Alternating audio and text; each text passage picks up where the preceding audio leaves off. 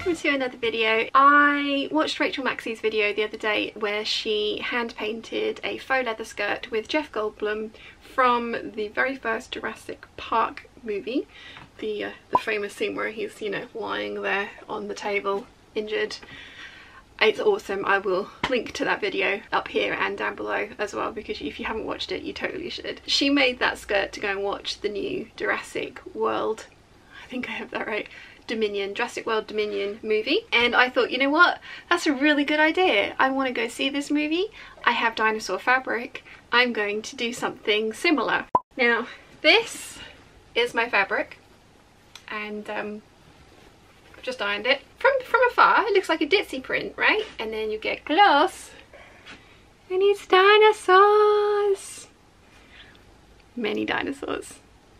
There's lots of dinosaurs in here. I'm not quite sure of all the different species, but we shall, you know, have a look and try and identify as many as possible. Parasaurolophus. I think these are Gallimimus. Triceratops. Stegosaurus. Pterodactyls. Velociraptors. I think there's a T-Rex. Yeah, dinosaurs. So my mum bought this for my brother many moons ago. It's a Liberty Tunnel-on, so it's a very nice fabric, and there is a lot left over.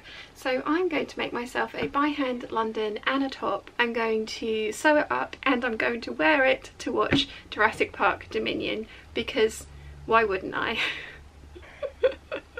Let's get started. Loads of you have been asking me to show you how I fully line a top or a bodice, and I do put that into every single sew along, but I thought this video could do as a order of operations that I follow for making up a fully lined bodice.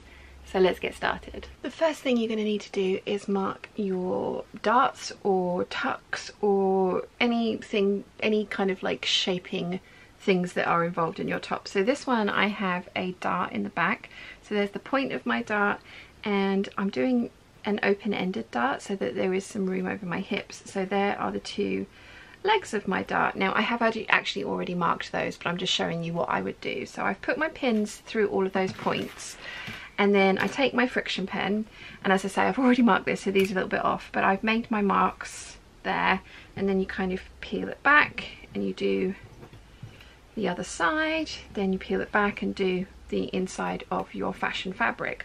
Once you've got those points marked, you can take your pins out, and again, that was very roughly done because I have done this accurately beforehand. One of the things I like to do is leave the pins around the top of the pattern piece when I'm doing this. Take all the pins out from around the bottom, leave the top in place, the pins in place, and then mark my darts that way. So now I'm done with my pattern piece, I can put that to the side, and then we'll do it on the white because it will show up better.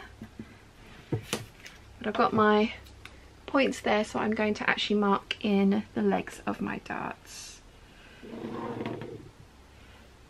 I'm going to do that on both sides, and I am using a friction pen, so this comes away with heat.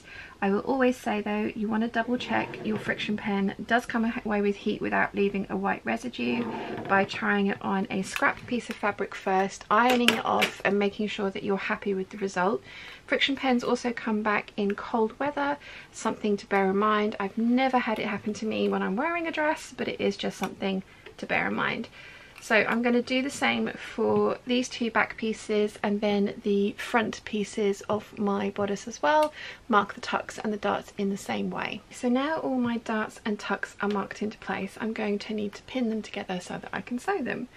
You all know how to pin darts together. I'm going to show you how I do it with the tucks. So I'm going to take my pin and I'm going to put it through the top part of the first tuck, and then find the top part of the second tuck and leave my pin like that. And then I do exactly the same for the bottom, and then I'll kind of pinch the fabric and bring the fabric together underneath the pins, and then actually secure the pins at the top and the bottom, and then I will go through and secure the rest of the tuck into place. This fabric is quite easy to do because it's sort of semi-sheer, so I can see my lines quite well, but you just want to put your pin through and double check that you're coming through the line on the other side to make sure that you're going to sew those tucks nice and evenly. Now this next tuck is way too close to this one for me to pin that at the same time, so I'm going to move on to the other side and then repeat the process for this one. So pin through the top, pin through the bottom, pinch the fabric, bring the fabric together and secure those first pins. Pin the rest of the tuck into place, making sure that the lines are meeting up, that you're not getting anything twisted,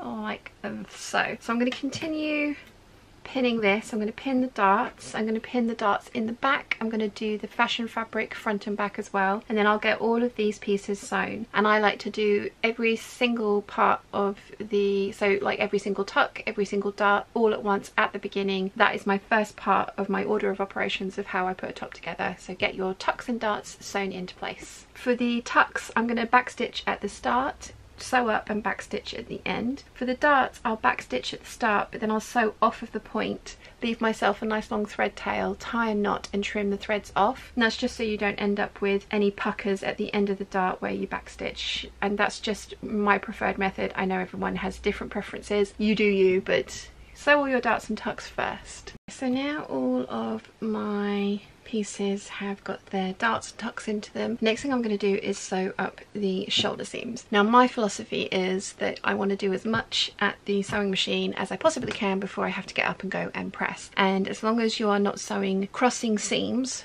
or crossing streams, don't cross the streams, then you can get as much sewn as possible. So I am going to sew the shoulder seams of the lining to the shoulder seams of the lining front, and the same for the main bodice. Then I'm going to take everything over to the ironing board to press everything, because the next thing that I need to do is sew the neckline together, which means that I would be crossing over these shoulder seams here, so that's why these need to be pressed open. So I'm going to get these sewn together at the shoulder seams only and take it over to the ironing board and press everything. And I'm going to press my back darts towards the center, shoulder seams open, bust darts down, and I'm going to press my tucks. I'm going to center the fabric over it and press those flat, and I'm going to do that for the lining and for the outer. So as I mentioned, I have pressed everything. I have also put on some of the lightweight interfacing where the zip's going to go later. I tend to do that with cotton lawns and viscoses just to help stabilize the area where the zip will go. So the next thing that I am going to do is put the outer and the lining right sides together and sew around the neckline. Now eventually this is actually going to be a complete circle and sewn because I like to put the zip with the bottom of the zip here closing downwards so that I can get this over my bust to actually do it up. I tried doing it the other way and there wasn't enough room. Eventually the entire neckline will be sewn shut, but because of the way I want to finish the armholes, I'm only going to sew it from an inch away, well maybe 2 inches away from the raw edge. So I'm going to match up the shoulder seams, match up all of the raw edges, pin this together and sew at 5/8 of an inch the whole way around, or whatever seam allowance the pattern you're using calls for. And then I'm going to leave the last sort of 2 inches flapping free, as it were, so that I can get my zip in and turn things through the way that I like to then finish this off later. The neckline is sewn. Next thing I'm going to do is clip into the curves so that I can turn this through, understitch it, then press it. And I prefer to do understitching before I press because I find that the understitching helps me press. But you do need to clip into the curves so that the understitching will be smooth.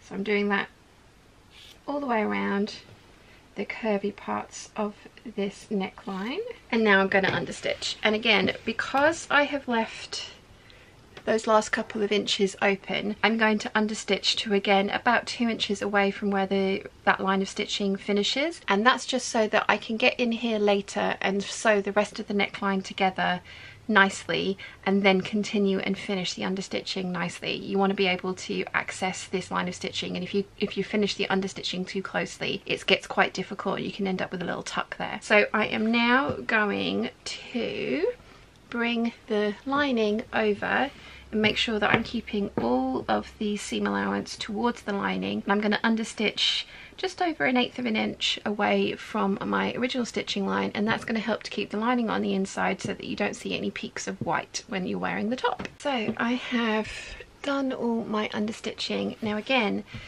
you need to press this, but I don't need to press this quite yet, because the next thing that I'm going to do is sew up the armholes, and that seam is not crossing the understitching seam. Don't cross the streams.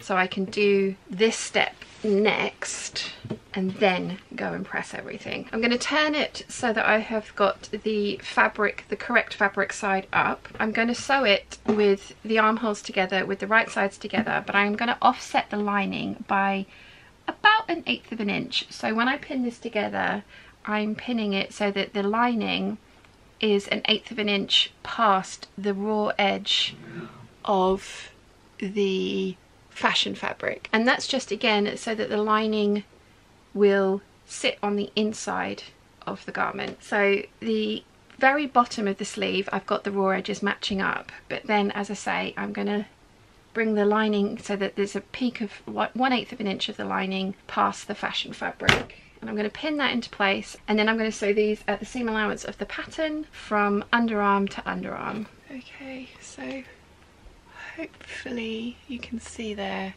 that the lining is just peeking out about 1/8 of an inch past the raw edge of the fashion fabric. I'm going to do the same for both sides, and I'm going to sew from underarm seam to underarm seam at the seam allowance that the pattern allows for on both sides. Now that the sleeves are finished, or the armholes are finished, this is one of my favourite parts of any particular make. It's just like magic.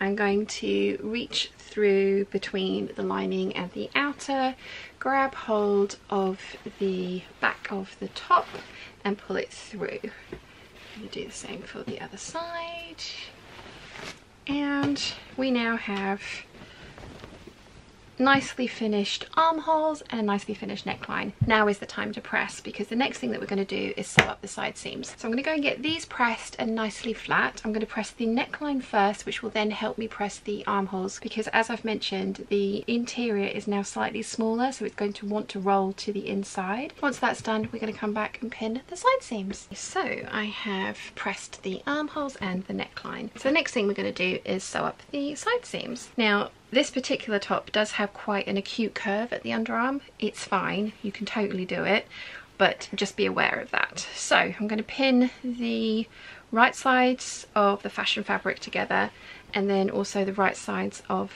the lining together, and then I am going to sew them with the pattern's seam allowance. I am going to nest the seams at the underarm, and you're just going to have to be really careful if there is an acute curve like this.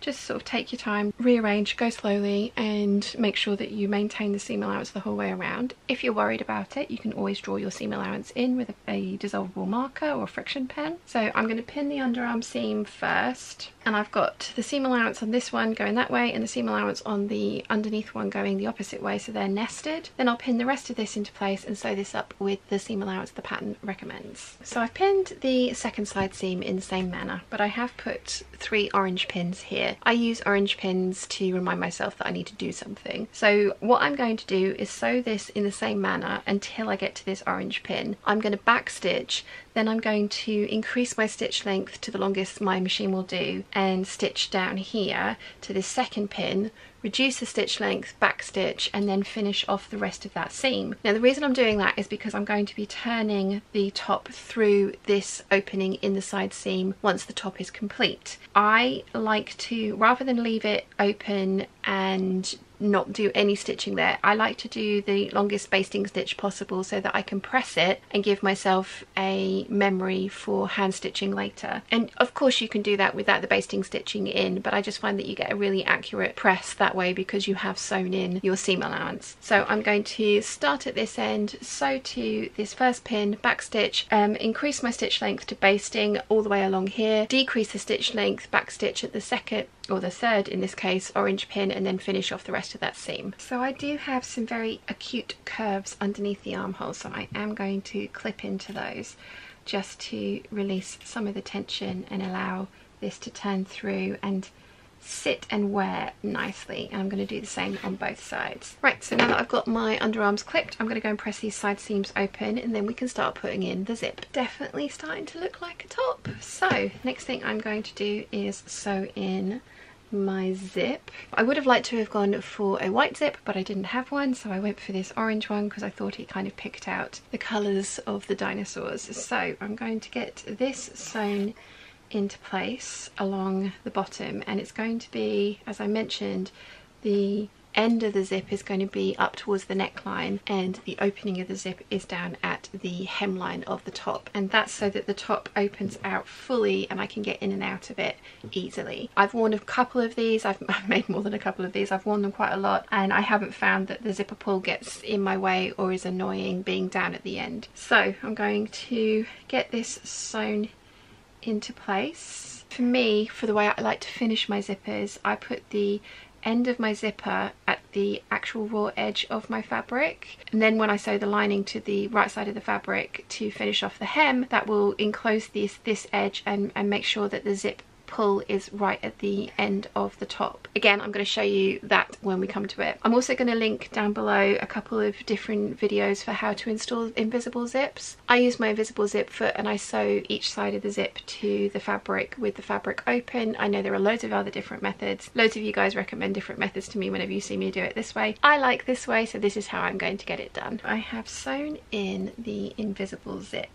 which is going to, once it's been pressed, it hasn't been pressed yet, is going to zip up like that. And thankfully it is nice and invisible even though it's bright orange. So the next thing that I need to do is finish off the back neckline. So I'm going to reach through, pull this around, and I'm going to pin together the back, the top of the back neckline, and sew that shut. And I'm going to use my zipper foot to get close to but not right up to the stitching, the same way you would finish off a skirt. I'm going to do the same with the lining piece, which I am going to sew down the top edge the same amount that I'm going to need to sew this one up. So from the where the zip finishes to the neck edge is 4.5 inches, so I will sew 4.5 inches down on the lining piece as well, which means that I can then finish the neckline. I have somehow managed to lose the clip of me sewing up the back of the neckline. Once the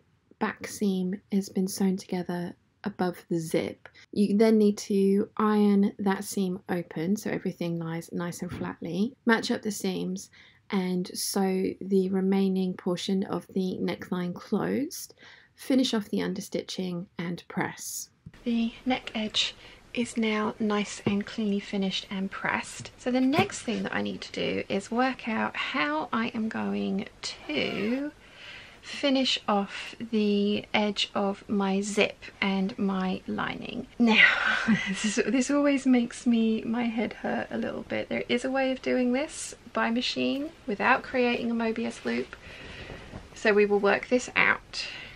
Okay, so I need to sew the raw edge of the lining to the raw edge of the top, sandwiching in the zip. They're taking my lining piece and matching up the raw edge with the raw edge. I'm going to then turn things through, pin it into place, and I'm then going to sew 1/4 inch away from the zipper teeth so that the zip isn't interfered with the lining and everything will run nice and smoothly. So the trick for this is, and getting this the right way out, and believe me, I have made this mistake many times. This is the same as when I do armholes. So I've got my top the wrong way out and I've got my lining, this is the right side of my lining I can see here, and I'm going to put the right side of my lining to the right side of my top, my fashion fabric, sandwiching in the zip. And if you are worried about things going awry when you're turning things through, pin it into place so that you can then reach through the 2 layers and get the rest of the zip out and out like this. So yeah, we are going to be sewing the lining to the right side of the lining, to the right side of the fashion fabric, sandwiching the zip in between. And you're going to want to go as close as you can to the previous line of stitching. There will be a small bit of hand stitching that you'll need to do at the end, but that's totally fine. So I'm going to get that stitched into place using my regular zipper foot. Like I say, I'm going to stitch 1/4 of an inch away from the zipper teeth so that the zipper pull doesn't get interfered with the lining, and I'm going to do exactly the same for the other side. So that's the first side done. So if I reach through and turn it through, then you can see that we've got one side nice and cleanly finished. Obviously this will need to be ironed, so I'm going to do exactly the same for the other side.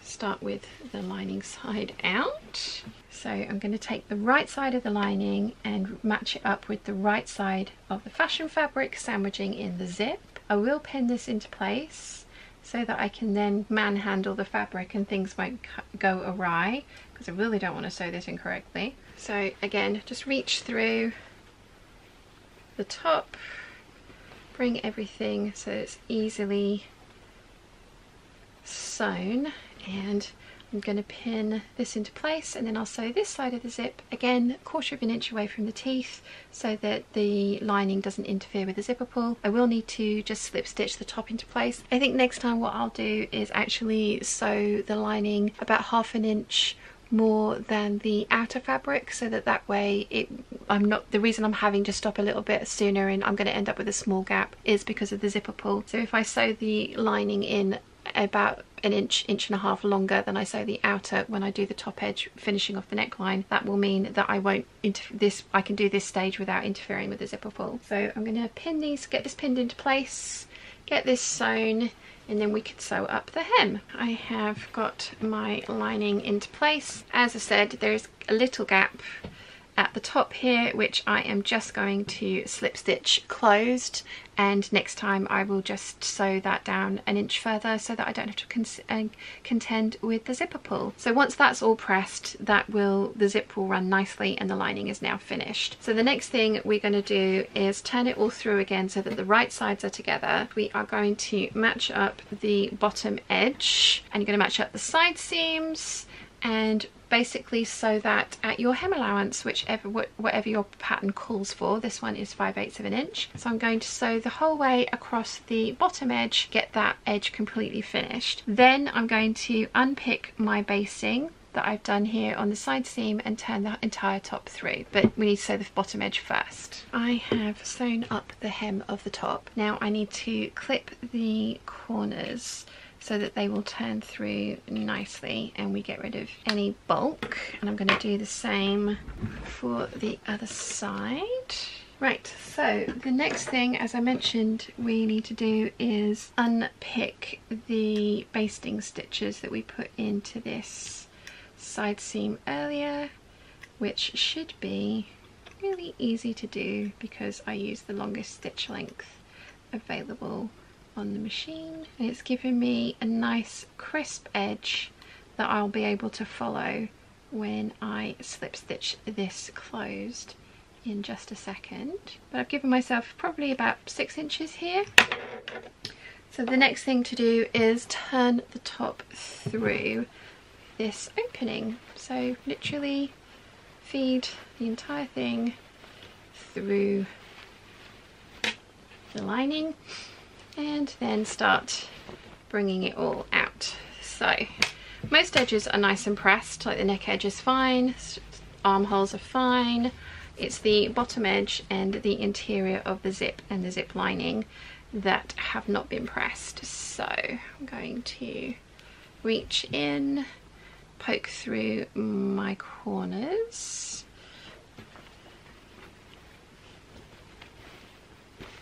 and I'm going to go and give this a quick press so that the lining is pressed nicely away from the zip, and also then the bottom edge is nice and crisp. Then there's a little bit of hand stitching to do and we'll be done. The top is done and the edges are pressed and the interior is nicely finished. The only thing I have left to do is slip stitch the hole in the side seam where I turned it through, and a little bit of slip stitching at the top of the lining just to close that up so that I don't have any raw edges that can escape. So a little bit of hand stitching there, get rid of any threads, and then a little bit of hand stitching there, and the top is done. And this is my preferred method for fully lining a top with a back zip. I absolutely love this. I mean, it's going to come as a surprise to absolutely none of you, but I really love this shape on me. It looks awesome with the denim and the tan. I can totally wear this with my cream skirt as well. I could wear this with blue. So yeah, very happy with how this turned out. I hope you found the video useful. This is how I line most bodices and tops if they don't come with a lining. I think the biggest thing that I do differently is the sewing of the arm finishings, like the armholes, the sleeve, these little sleeves on this one, but the armholes. I think that is the major difference. The majority of patterns I see will have you hand finish these or do them slightly differently, but I prefer this method, which is why I do it, and hopefully you found it useful and it made sense that this is the order of operations to get this result with the least amount of hand sewing. There is absolutely nothing wrong with hand sewing. If you enjoy it, then that is awesome, and I always have a little bit of hand sewing in every project that I do, but I do prefer the sturdiness and stability that I get from machine stitches. I feel more confident in them than I do my own hand sewing, and that's because I don't sew construction stitches very often. Not that this would take a lot of wear and tear, and slip stitching this into place is what the pattern usually calls for. So as I said, I hope you found this video useful. If you have any questions, let me know in the comment section down below and I'll do my best to answer them for you. I hope you've enjoyed today's video. If you have, please give it a thumbs up. If you haven't yet, please subscribe, and I will see you again very soon. Bye!